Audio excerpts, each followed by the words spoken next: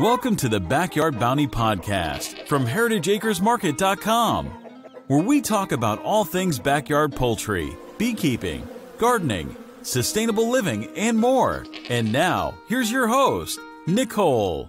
Good morning, everybody. Thank you for joining us for another episode of Backyard Bounty. Today, I'm joined by Steve Neumann with Neumann Farms, who's here to help settle the great debate that what is the difference between Easter Eggers and Ameraucanas and Araucanas, and what all of this means to chicken people. So, Steve, thank you so much for joining me today. Hi, happy to be here. Happy to set the record straight and give you a little bit of information. First, a little bit about me. I am on the board of directors for the Ameraucana Alliance, the American Breed Club. And that breed club is headed up by some of the original founders and creators of the breed, Mike Gilbert, John Blim, and others. And so I spend time speaking to them, and I'm in close contact with them about the history and the origin of the breed and some of their historical struggles over the years that they've had in terms of recognition and getting accurate information out. And I feel like I have a pretty good handle on it now. So I'm ready to answer your question. Great. I would say you're definitely the authority in this just from following you. And when I got into chickens as an adult, I had chickens when I was a kid, but the very first chickens that I ever had were actually the ones that I purchased from you. So I've kind of been following your farm and stuff for a while, and I see the information that you put out there and the events that you speak at and the resources that you use. And, you know, there's a ton of misinformation out there, and you are definitely a great wealth of information on this topic. So I'm excited to get the information out there. It's very confusing, and I know that you'll help unconfuse it for us. Right. Okay. So you want me to start with the difference between Ameraucanas and Easter Eggers? Yeah, that'd be great. So in order to understand the difference between Ameraucanas and Easter Eggers, first you need to take a step back, and you need to examine the concept of what is a breed. Now, this is perhaps one of the origin of most of the misunderstandings that happen surrounding this argument is that people have a vastly different concept of what a breed is based on their level of experience. A master breeder of chickens does not think of a breed as a person who goes and buys chicks at Tractor Supply and has no experience breeding. So to an amateur or a layman person, their concept of breed is that it is almost like a species, like a thing unto itself, that it exists with all of its attributes contained, and that it is a thing unto itself that does not need maintenance or improvement, and that it just exists as a thing, as a species. And that is their concept of the breed. And so when you hear new chicken keepers talk about breeds, they talk about, well, Rhode Island Reds are this. Well, Rhode Island Reds are bred by hundreds or thousands of people and have vastly different genetics based on the individual lines. The different lines of birds are almost uniquely different from each other to where they're almost like separate breeds. Each line has different genetics, and so a breed is not something that is as uniform as they think. Now, a master breeder understands this because master breeders are constantly examining and breeding to the standard, so they understand the diversity of faults and the uniqueness of birds between lines and what happens when you cross two different lines of a breed, that you can get completely unpredictable results because the genetics are so different from one line to another. So that's the way that they perceive it. This concept is also further muddied because, for example, in horses or in dogs, you have this concept of purity.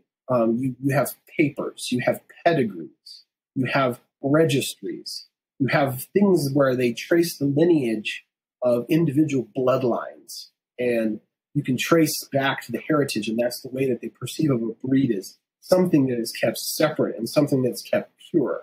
Whereas with chickens, it is completely different. In chickens, what happens is the governing authority in North America that decides is the American Poultry Association and the American Bantam Association. And what happens is breed clubs or groups of poultry fanciers lobby to have a breed approved.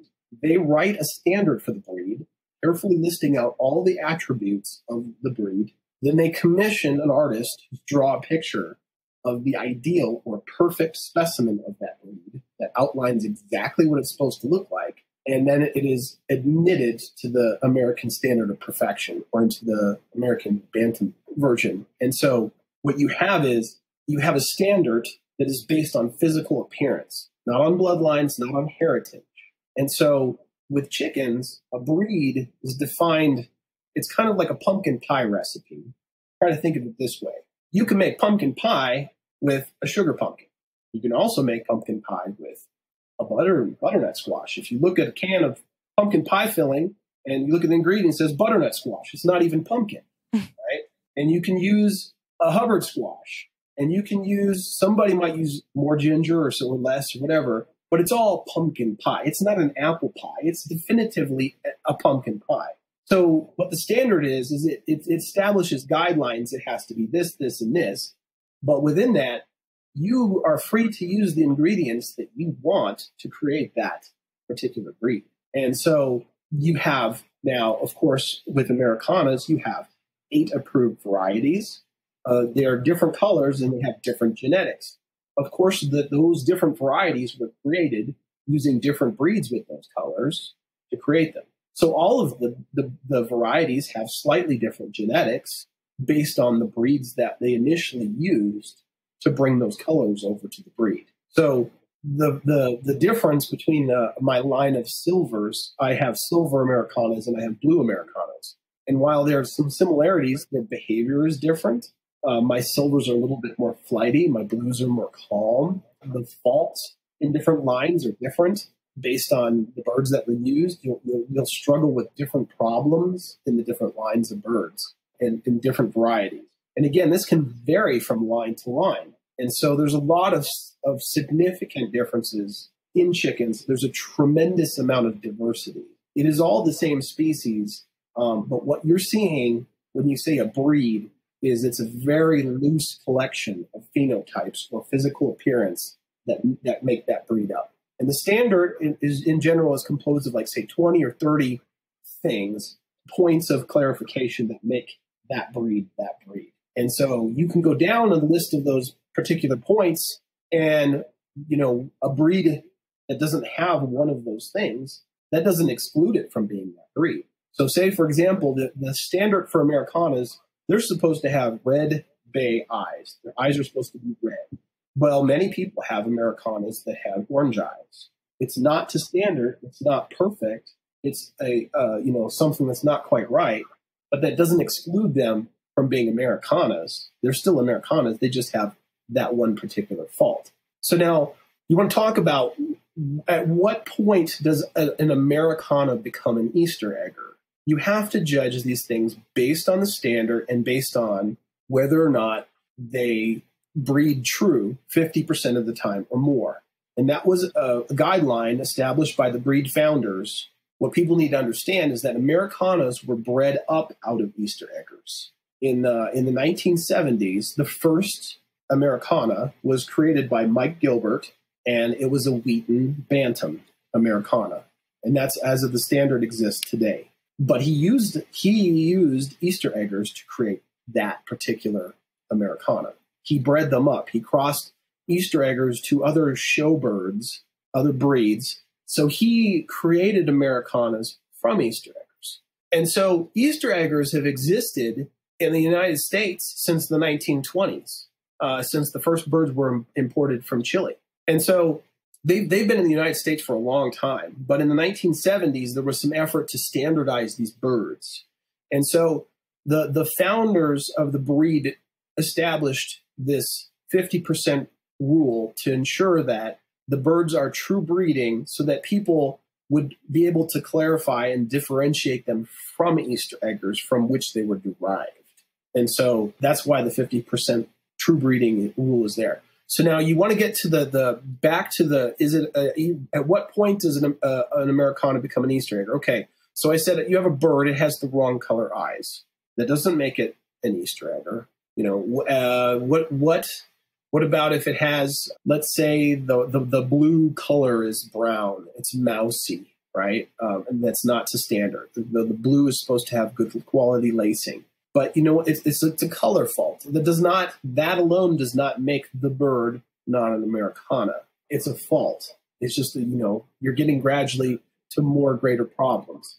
Now, when you get to some of the disqualifications that are spelled out in the standard, for example, the standard disqualifies any birds that have yellow skin. So if you have a bird that has green legs or yellow legs, then you can tell for sure that bird is not an Americana. It's an Easter Egger, because that is a clear fault outlined as a disqualification in the standard of perfection. And another one is clean-faced. Americanas, it's a dominant gene, the beard and muffs. And so, you can get some clean-faced birds sometimes if you're dealing with breeding single muff birds. Those are disqualifications. And you could still technically use them in your breeding program to produce Americanas that are to standard if they're true breeding for everything else. But those birds themselves are not standard Americanas. They're disqualified birds. They're Easter Eggers. And so any bird that does not meet the breed standard and breed true 50% of the time or more is an Easter Egger. And so what you get is you have a lot of hatcheries that sell birds that they call Americanas. I went to Tractor Supply yesterday. There was a little bin that said Americanas. I looked in there. There's no Americanas in there. They're sourced from a hatchery. These are birds of mixed descent. They're bred for blue laying or green laying eggs. Imperfect. Sometimes you get some brown laying duds.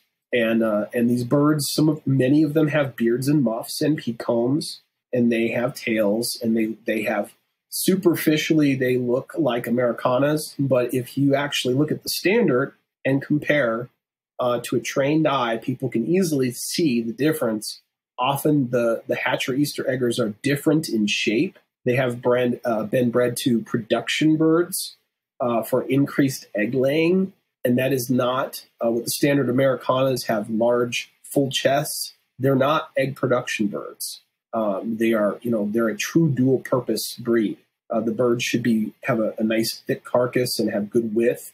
And a lot of the hatchery Easter Eggers, they're very thin birds, and they're bred specifically for their egg laying capability. And a lot of them have heritage mixed from other production strains of common hatchery varieties.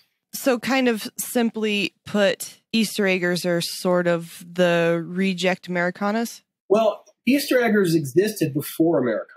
And that's something that people need to understand, too, that they were the original blue egg-laying bird that was in the United States for decades.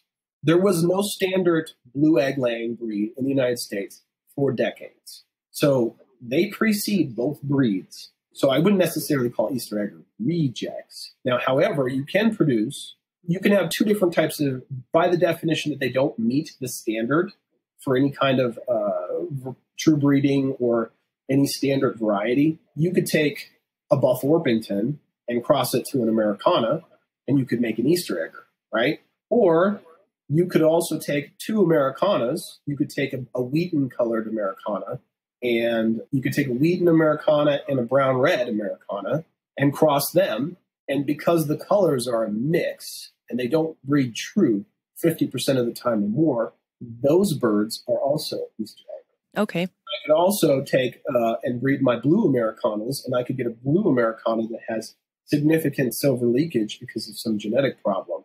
And because he does not meet the standard for a color variety, he would also be regarded as an Easter Egger. So there's different kinds. Some are crosses, some are non-standard Americanas that are not true breeding colors, and then others are, I guess you would call them rejects or pulls from Americana breeding programs that don't meet the breed standard.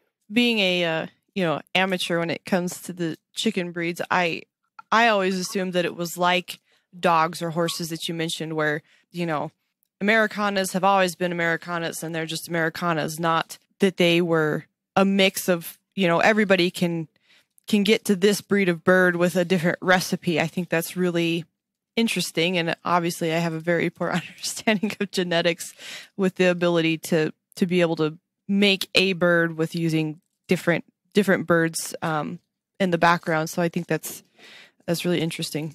You have people that have won big poultry shows who have outcrossed their lines to Australorp. So there are Ameraucanas that were crossed to Australorp within the last 5 years. You have other master breeders who are winning at big shows with birds that have been crossed to blue Andalusians to bring in superior lacing. And again, all of these pursuits, all of these crossings have been intentional efforts to achieve the standard. The standard is the goal.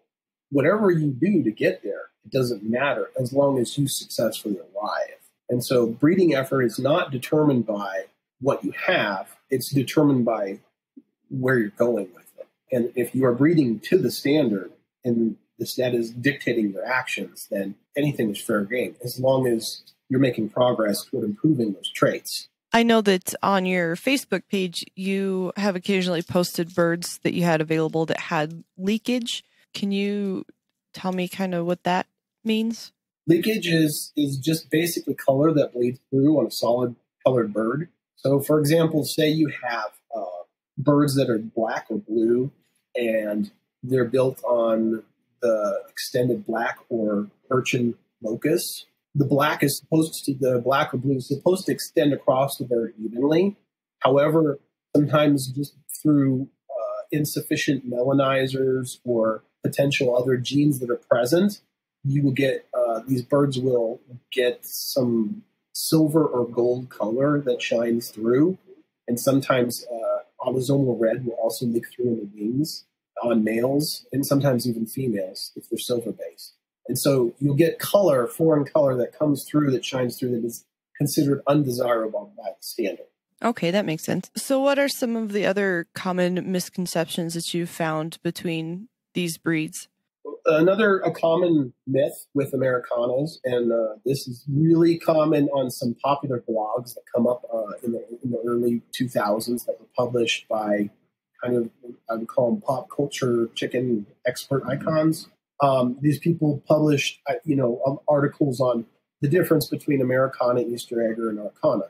Again, when you're trying to explain the difference between these things, if you don't understand breed standards and how those breed standards guide what is and is not a breed, then you're dealing with this information from a conceptual misunderstanding, and it's easy to create. So one of the myths out there is Ameraucanas only lay blue eggs. Well, now, again, the standard for Ameraucana is composed of 20 to 30 points, points of distinction in the standard depending on the variety.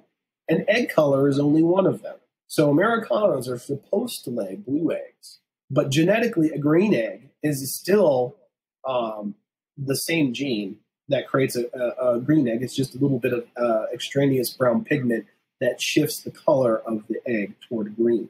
So yes, blue eggs is the desirable goal, but many strains of Ameraucanas, many varieties and lines of birds have birds that lay more greenish than blue. Now, can Ameraucana lay a brown egg? No, that's not correct. Are they supposed to lay white eggs? No, they're supposed to be blue, and blue is also a matter of subjectivity. The pigment that goes into creating a blue egg is biliverdin, and if you look at the Latin root for the word verde, it's green. So this bile, this substance that turns the eggshell blue throughout. This is not a coating, but it permeates the entire eggshell. This pigment is actually a greenish blue to start with. It's not blue. It's green. Okay, and so there is an interaction with this color and the actual structure of the shell, and some of the brown pigments that shifts this color more toward the blue end. And so selecting for that is extremely complex. And when breeders are looking at a breed standard, they're looking at all the points of distinction. And egg color is not something that is judged on at a poultry show. I mean, unless it's an egg show, right? But the actual birds themselves, when they're being judged, are judged on their physical appearance. And so egg color is often one of the least considerations in a line of birds with serious breeders. As long as the eggs are, green or blue, they're going to continue moving forward with more important points And then once they get all of the issues with the type and shape down, and then the feather color, and then, everything is dialed in, then they would work on refining egg color and selecting birds that lay bluer eggs. And feeding off the kind of the egg color topic, I see you comment regularly on like the olive eggers. I know that this is kind of a different topic than what we're talking about, but as far as the egg colors, that a lot of the charts that are online on how to achieve an olive egger, those are usually not correct. Right. There's a lot of disinformation spread based on, people have created charts trying to be helpful, or either trying to promote their farms or doing whatever. People have created visual charts, and people find these things circulated online and think they're true, and then they breed, and then they're disappointed. The egg color inheritance is not like mixing paint. It doesn't work that way. It's a series of dominant and recessive genes. There's only one gene that controls blue eggs, and it is dominant. But the genes that control brown eggs, there's a whole bunch of them. It's very complex. There's some recessive. There's pigment inhibitors. It is an extremely. There are some that are sex linked. It's a very extremely complex process. It's not at all like mixing paint. And so the people who have very basic understandings of this, they try to make charts to be helpful to show people what to do. And then these people follow these charts and they end up getting brown eggs or selling off them. And people, especially if they're selling birds, have a responsibility to know what they're producing, and so that the customers know what they're going to get. If they're buying back crosses, they're going to be getting a 50% chance of brown eggs, you're going to get olive eggs. And people also mix up the terminology between F1 and a back cross one. And just again, it's a lack of understanding about what is exactly happening with the color. I created an olive egger group, and I created a breeding chart to try to clarify some of that, and left that in place so that people can find that online and have a better shot of not disappointing each other, and then also producing fewer culls. I think in our hobby, the goal of everybody should try to produce as few useless birds as possible, and save those lives, birds that don't need to be unnecessarily culled because they're the wrong thing. They're not what people are trying to produce. Yeah, I absolutely agree. I know that is a common issue, especially when you're breeding. Oh, this one's not exactly what I wanted, and then it's very wasteful. So what about the difference? We talked about the difference between Easter Eggers and Ameraucanas, but what about the difference between Ameraucanas and Araucanas? Well, the Araucanas, there's a common misconception, and this is fairly complex like everything. This breed has so much mythology surrounding it that it's hard to get the accurate information out there. You have people publishing things based on kind of periphery knowledge of something. They know a little bit, but they don't know the whole story, and their misinterpretation and confusion about the event creates disinformation that then gets published and carries on as a myth, and it becomes something that ends up on the FAQ for the breed clubs trying to straighten this out. So back in the 1920s, there are multiple sources in the poultry world that say Araucanas came to the United States in the 1920s. That is not accurate. Araucanas, as the breed exists today, the breed that was approved in 1976 by the American Poultry Association, that breed did not exist in the 1920s. It did not exist. And so the birds that first came that laid blue eggs, that had the blue egg gene, they originally came from Chile. They were imported into the United States in the 1920s. They were mongrels. The people in Chile who bred that had chickens, fowl, like many places, like many developing countries, they had no concept of a chicken was a chicken. And they didn't have any effort to control the breeding or the phenotype, the way they looked. They just, they killed the sick ones and let the healthy ones breed willy-nilly. And that was their breeding program. And so some of the birds had blue egg genes, some of them didn't. They had all at that point been crossed to other breeds. When the first guy who got them in the United States opened up the crate and saw them, he immediately recognized that There was Dominique blood in one, and there was Rhode Island red blood in another.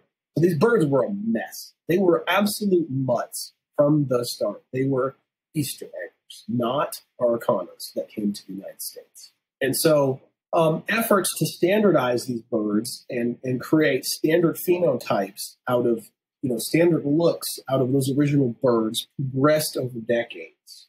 And so back in the day, back in the 1970s, all the chickens that laid blue eggs or green eggs were called Araucanas. All of them, with tails, beards, muffs, rumpless, tufted, didn't matter what they looked like. If they laid a blue egg, it was an Araucana. That's how that was the concept of the breed. The breed concept was attached at that time to the egg color. And so at that time, there were multiple groups of people that were breeding different looking Araucanas. Some had groups that were, that were rumpless, that didn't have a tail and that had tufts.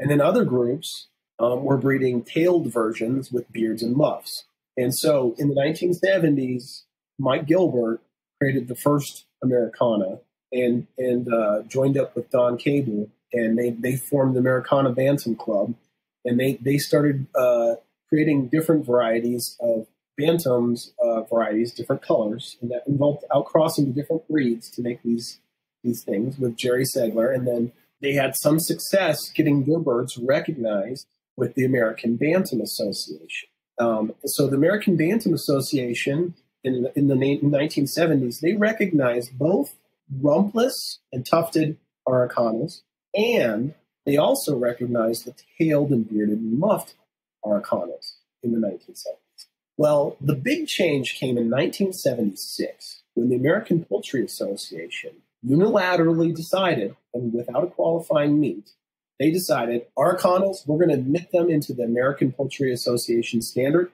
but only the rumpless and tufted birds are going to be admitted under that breed name. And so all of a sudden, these people who had been breeding the Ameraucanas, the birds that would become Ameraucanas, the Araucanas with tails and beards and muffs, all of a sudden, their breed name was taken by something that wasn't theirs. And so in 1979, they took a vote to choose a new name for their breed. And they voted 9-5. The two choices were Ameraucana and American Araucana. And so they chose Ameraucana. So that is where the name originated. It was voted on in 1979, and they decided that. And they moved forward, differentiating themselves as a separate breed from Araucanas. The birds were always different birds. They were derived and standardized from Easter Eggers, different Easter Eggers. But many histories mistakenly claim that Ameraucanas were derived directly from the tufted and rumpless birds, which is ridiculous because both of those genes are dominant. You couldn't use a standard Araucana to create an Ameraucana. You can't create a tail out of no tail. You know what I mean? So yes, those birds were never used in the creation of Ameraucanas. Ameraucanas were derived from Easter Eggers, from mongrels, and bred up to show stock. The same thing is for the Araucanas. That breed was created. It did not exist at any time imported from Chile. It was created in the 1970s. So both breeds were intentionally created through the efforts of breeders and breed clubs in the 1970s. That's a very complicated history. I can see how there can be so many, so much confusion out there. The blue egg laying chickens is Araucanas, right? Well, then the American Poultry Association admitted the rumpless and tufted breed as Araucanas in 76. And all of a sudden, their birds that they were selling really didn't look like Araucanas because the majority of the hatchery birds were not rumpless and tufted. Rumpless and tufted birds were pretty darn rare, even during the breed development. The ones with tails and beards and muffs were far more common. And so the hatcheries were calling these things Araucanas. And then when the Ameraucana breed was admitted and created, and they were the tailed and bearded muff, they're like, oh, our Easter eggers look closer to these. Let's call them that. So that's why you have all the hatcheries calling their Easter eggers Ameraucanas.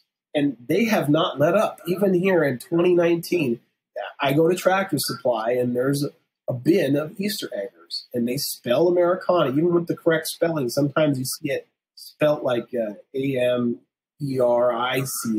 It's spelled wrong. And they're like, that's their way to avoid responsibilities by using a different variant of the spelling. But they just don't care. They don't care. They use the same spelling, and they sell their Easter eggers as Ameraucanas.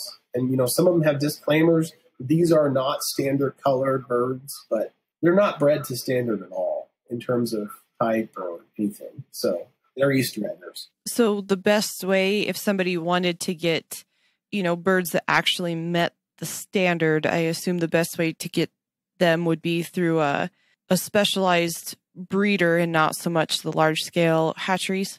Correct. And, the thing is, I'm a member of the Ameraucana Alliance, and joining a breed club has a lot of benefits. It's it's $10 a year or $25 for 3 years to join the Ameraucana Alliance. You get a handbook sent to you that has a detailed history of the breed, as written from Mike Gilbert in the first person, so there's no misunderstandings. And you can read that, and it's very interesting. It's very, lots of history. You can see the difficulties that the breed went through in the early years to seek recognition. I recently got into a dispute with Wikipedia, and he said something about, why are you putting this stuff about the breed clubs in history? Well, the history of the breed is the history of the clubs. Without the clubs, the breed wouldn't exist. Those clubs are responsible for creating the breed. A breed is never created by one person. It is always a collaborative effort. It takes a lot of people interested in something and passionate and agreeing to the same thing to create that same thing, and then go through the difficult qualifying process that is established by the American Poultry Association to get that breed qualified is a big challenge. And so creating a breed, sometimes I see some amateurs on chicken forums, I'm going to create a new breed. No, you're not. Because creating a new breed is a huge endeavor. And you have to not only create something that you like, you have to create something that appeals to a large group of people who are all willing to join membership with the American Poultry Association and then travel all across the United States to a qualifying meet and show birds that all adhere to a standard that you agreed upon. It's a huge, and you have to do it twice. It's a huge process. Yeah, the breed clubs are responsible. And so if you are serious about the breed, then, hitch your wagon to a breed club and learn. The wonderful thing about the Ameraucana Alliance, the club that I'm in, is that I can message Mike Gilbert. I can talk to him on Facebook. I mean, he's still accessible to pick his brain. The same thing with John Glenn. And they're very helpful to new breeders. And the people who created this breed and who have bred it for 40 years, they're still alive and they're still helping people and still sharing information. And so it's a wonderful opportunity for people to get information directly from the horse's mouth, not to get information from, from various blogs where people are, have had chickens 2 or 3 years and are writing in an authoritative way where they don't actually know what they're talking about. And they get a lot of the facts wrong, or their conceptual understanding of how breeds work is off. So expanding upon that, I know that you're currently developing the Colombian Ameraucana, correct? Yeah, it's just a project. And, the thing about Ameraucanas is they have to be true breeding, and there are other true breeding colors. There's many of them. And I've chosen to create, some Colombian. I love Colombian colored birds. I always have. It's my favorite color. And I love Ameraucanas. It's my favorite breed, and I would love to have them both combined in one thing. And so I set out to create the color, and it's a long, tedious process with a lot of culling. Most of the birds are not correct, and even if you get the correct color, you get the wrong type and throwbacks from the parent stock that you used for the outcrosses, and so it's messy. And a lot of people who create project varieties quality is really poor comparatively, and you can see the difference. Very few people have nice project varieties that are real, standard in type and look great. The effort to create a standard variety, once you set out to do it, very few people are successful. And it's not really rocket science. It's just more a matter of being patient and having a lot of time and having a basic understanding of genetics. But mostly it comes down to persistence and raising out a ton of birds and pulling all the ones that aren't correct. And you have to do that anyway when you're breeding. But when you're breeding a project variety, 95% of what you're creating is not suitable to advance what you're doing. And so it's a real tricky process, and it gives you a whole new appreciation for the breed founders who created the original 8 standard varieties, the extraordinary effort that went into creating those and making all the genes line up correct. It's a lot of work. And so I totally respect and admire the original founders and what they did for the breed. And I think anybody who's a serious chicken breeder, it's great for them to have a project to just understand how truly amazing the individual varieties are and why it's great to keep them separated and to keep them pure, to not reinvent the wheel and to preserve all that hard work from the generation before that people have done on those varieties. Have you found any surprises or anything that you didn't expect when you started this breeding project? Yeah, I got some surprises. I got some clean-faced birds, and it's supposed to be a dominant gene. So there's obviously some variable expression in breeds and buffs. That first generation cross, I got some clean-faced birds, which was really weird, and I didn't understand it. Yeah. So there's a lot of things like that. There's some genes that have variable expression where the genes are there, but the actual outward manifestation of them is not.